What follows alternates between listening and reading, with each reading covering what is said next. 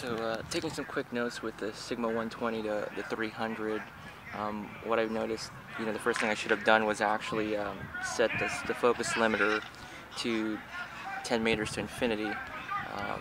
Actually, I had initially set on full, which caused it to be pretty slow in focusing.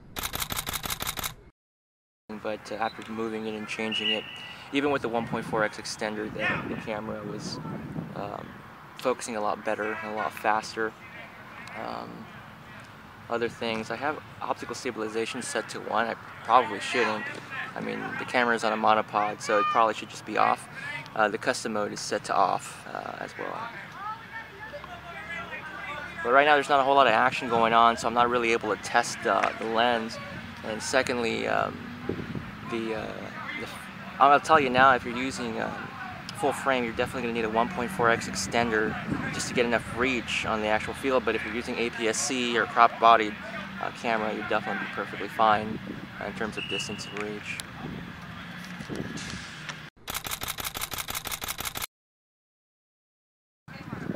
I guess the real question about the Sigma 120 to 300 and the Find Mark III combo is how well it performs in low light. But fortunately, I'm not going to be able to test that today. I don't think their practice is going to go that long, and probably not going to stay that long. So that's about it for the Sigma 120 to 300. My initial look and review. I'll continue to analyze and take a look at it and give you some feedback as far as how it works. Just to let you know, I mean, I've never done actual football photography, so this is kind of a first. And I'm just trying to get a hang of it right now, and so I have a lot to learn. So definitely, if you notice something I'm not doing right, feel free to let me know. Hey guys, it's the camera guy. I hope you enjoyed the video that I put together for you.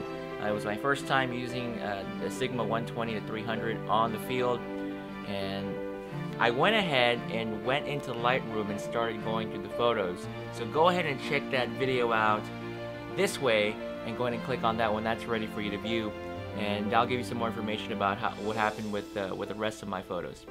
Other than that, I hope you enjoyed it. If you like my videos, make sure you subscribe. If you like this one, definitely hit the thumbs up button. Alright guys, I'll see you later. Bye.